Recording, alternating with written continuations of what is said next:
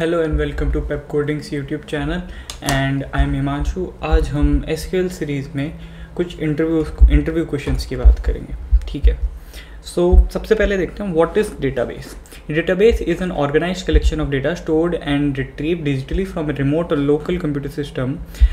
Database can be vast and complex, and such database are developed using fixed design and model approaches.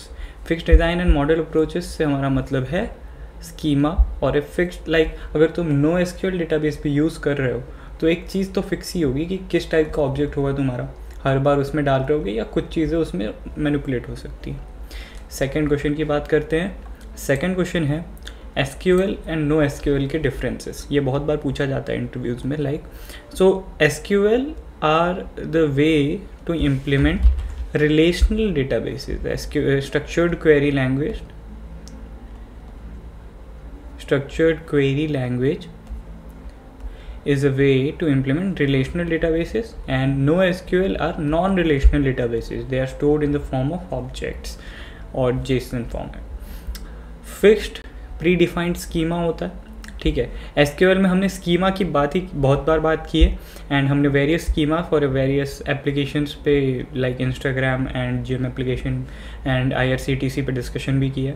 ठीक है, then हम dynamic schema होता है no SQL में. Dynamic मतलब एक यूज़र में सपोज एड्रेस के फील्ड में सिटी है एंड किसी यूज़र के एड्रेस की फील्ड में सिटी नहीं भी हो सकता है. ठीक है, so not suited for hierarchical storage of data. Like अगर तुम एक स्टोर के अंदर दूसरा ऑब्जेक्ट रखना चाह रहे हो तो that is more easier in a collection kind of database. Best suited for hierarchical storage. Then हम बात कर लेते हैं complex queries.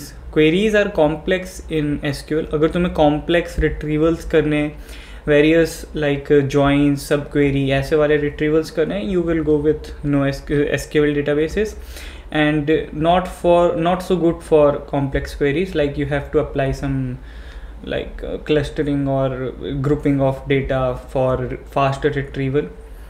They follow asset properties. These follow cap properties like consistency, availability, partition, tolerance. Then हम बात करते हैं what is SQL. SQL is a SQL stands for structured query language, right? It is a standard language for relational databases.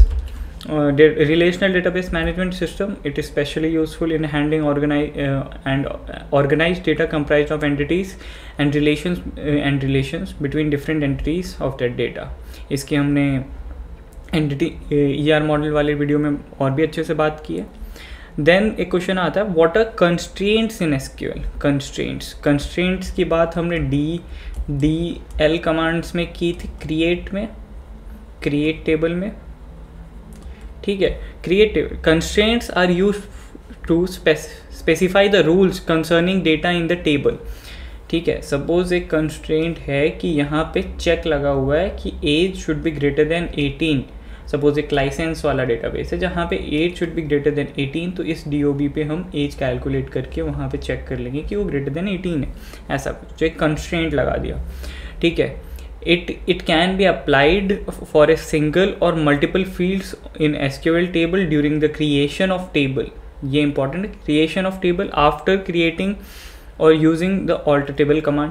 या तो तुम create table के time पे कर लो या alter table कमांड में यूज़ कर लो. हमने ऑल्टर टेबल के सारे वेरिएशंस देखे हैं, go and check out the video if you want to. अब देखते हैं टाइप्स ऑफ कंस्ट्रेंट क्या क्या है. नॉट नल कंस्ट्रेंट है, चेक कंस्ट्रेंट है, डिफ़ॉल्ट कंस्ट्रेंट है, यूनिक कंस्ट्रेंट है, इंडेक्स कंस्ट्रेंट है. इंडेक्सेस क्रिएट करने के लिए प्राइमरी की है, फॉरेन की है. नॉट नल से क्या होता है, restricts the user to enter some null values in that particular column.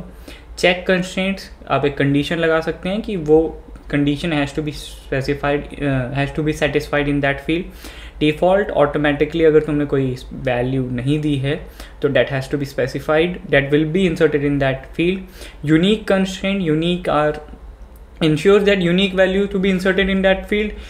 Indexes, these provide faster retrieval of records from the database or from the tables.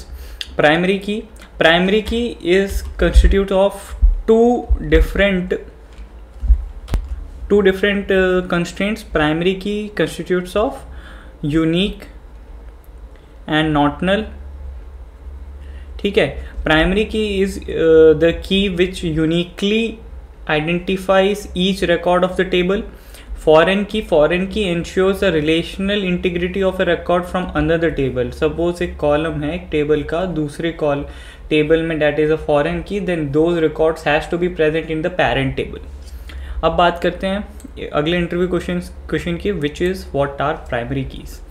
Then primary key is a constraint, like primary key and foreign key both are constraints that uniquely identifies each row in a table, right? It must contain unique values and has implicit not null constraint. अगर तुम primary की नहीं भी specify करते हो, unique and not null लगा देते हो, तो वो भी प्राइमरी की हो जाएगा. प्राइमरी की अक्सर हम सीरियल एंड ऑटो इंक्रीमेंट से इम्प्लीमेंट कर रहे होते हैं, ठीक है. तो नेक्स्ट बात करते हैं यूनिक कंस्ट्रेंट की. Unique constraint basically each column of that column that has unique constraint has to be unique throughout the table. and इसको हम uniquely identify करने के लिए क्यों नहीं यूज़ करते, क्योंकि यहाँ पे null values present हो सकती है, not null नहीं है. then बात करते हैं हम foreign key की. what are foreign key? foreign key comprise of a single collection of a field in a table, ठीक है.